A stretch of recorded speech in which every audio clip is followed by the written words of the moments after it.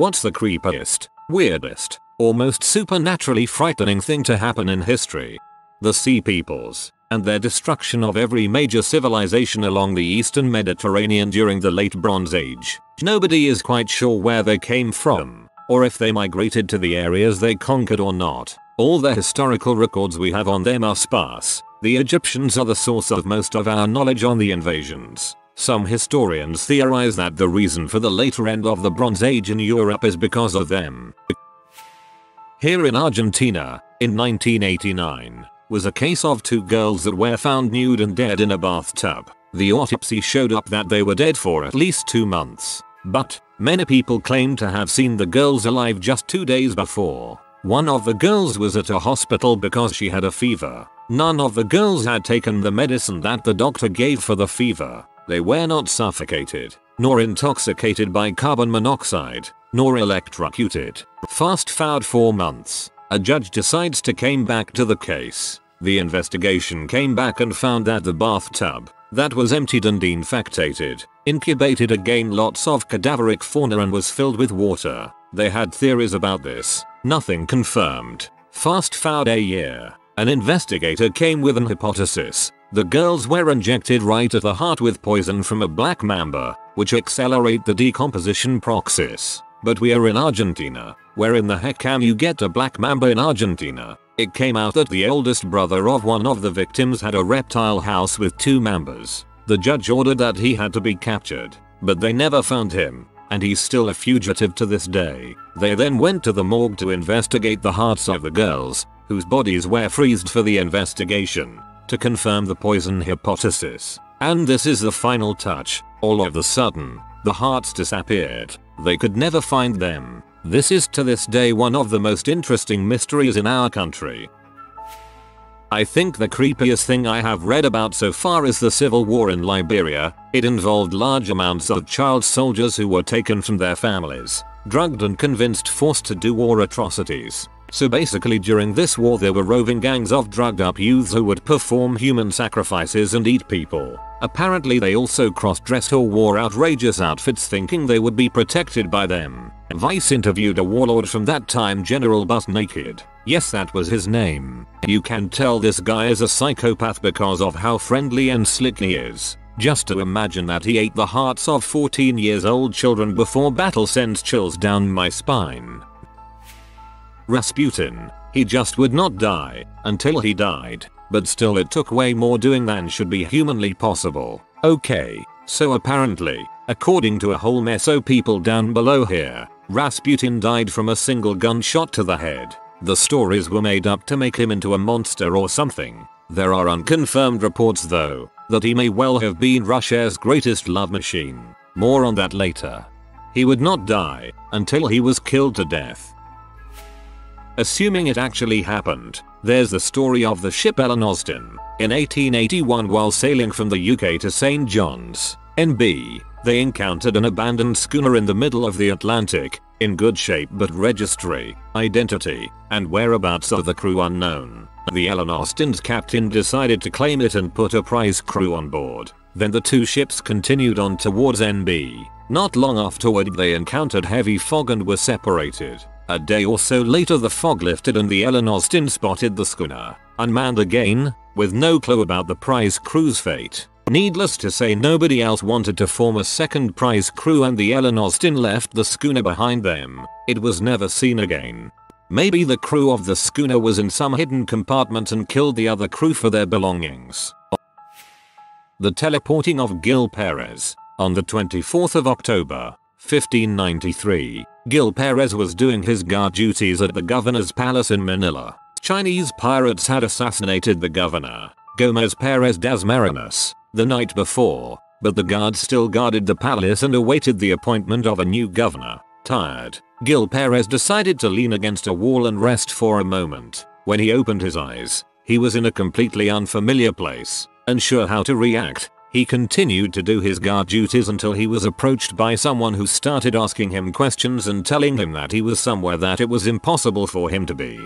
Gil was in Mexico City's Plaza Mayor. When questioned, Gil Perez gave the story of his supposed teleportation and the death of his country's governor. The assassination was unknown to those in Mexico City, but Gil Perez was reportedly wearing the uniform of the palace guards in Manila. He was placed in jail because it was thought he might be a deserter and/or a servant of the devil. After 2 months, a ship arrived from the Philippines, bringing news of the governor's death. They said that they knew Gil Perez, though they did not know he was in Mexico City. The last time they had seen him was on the 23rd of October at the palace. The authorities in Mexico City decided to release Gil Perez and send him home. As there is no other account of Gil materializing anywhere, it is assumed that he never spontaneously teleported again. It was lucky for him that, if the story is true, he did not wind up in a country where Spanish was not spoken or worse, in a harsh terrain like the ocean, desert or Arctic tundra. Some sources say that the story was not told until 100 years after it reportedly occurred. Other sources say that authorities documented the occurrence immediately. Without details like this, it is hard to say if the story is any more suspicious than its science fiction premise already suggests.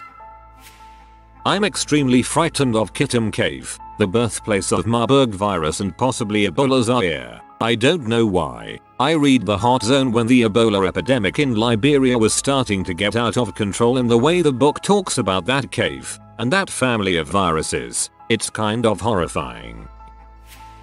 As far as man-made events go, Mao's Cultural Revolution, basically turning a nation of 1 billion people into a giant pseudo-religious cult, deserves more attention. One time meat spontaneously rained from the sky in Kentucky. They estimated that it was a mixture of horse meat and human infant meat. Best part? 3 people or something like that decided to eat it. Oh, here's some random sky meat. I think I'll make a burger. The theories on what caused it were ridiculous. At one point they believed it to be cosmic meat, as in it was meat that existed in space and fell to our planet. I wrote about 200 lines of code, including some functions and new calling protocols. It compiled the first time, it ran in all scenarios with no errors, so I checked it into the repository and was done. One and done, and will never happen again. Lars of Reddit, what's the best bulls you can convince us of?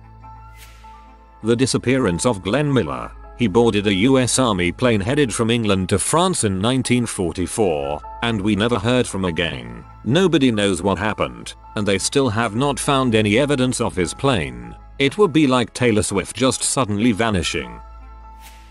I think 2 things. First, the Villisca axe murders in Villisca, Iowa back in June 1912. A family of 6, 4 children ages 5-11, as well as 2 of the children's friends were sleeping over, ages 8 and 12, were all sleeping on June 9-10 when they were hacked to death by an axe in their sleep. Lack of evidence seems that they were killed by someone who was never found. Currently the house is reported to be haunted by the family and the friends as well as the killer. I'd check it out if you ever could. Second, Pedro Alonso Lopez. This man is 66 years old, and between 1969 and 1980, he was reported to have killed between 110-300 plus girls. In 1983 he was found guilty of murdering 110 young girls in Ecuador alone and confessed to a further 240 murders of missing girls in neighboring Peru and Colombia. However, the maximum prison sentence for murder in Ecuador is 16 years, but he was released after 14 years for good behavior, I think, and then he was committed to a mental hospital where he spent 3 years there. In 1998,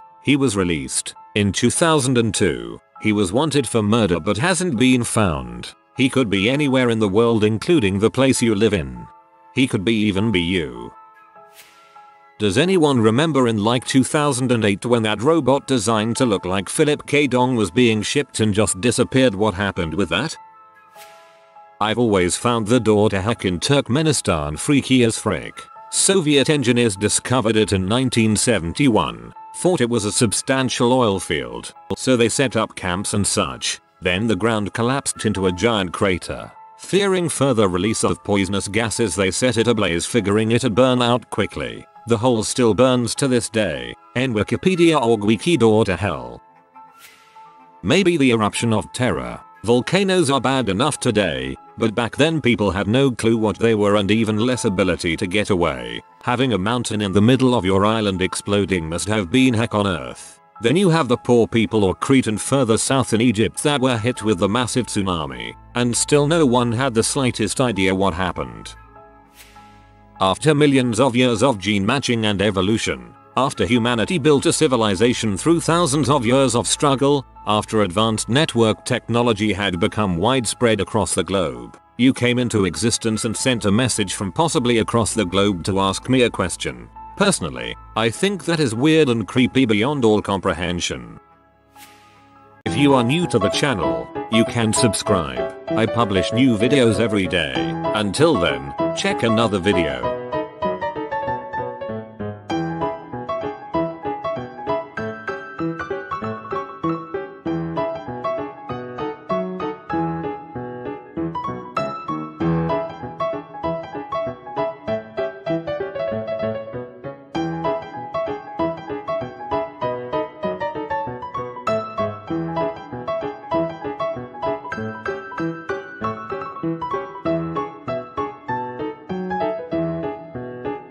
Bye for now.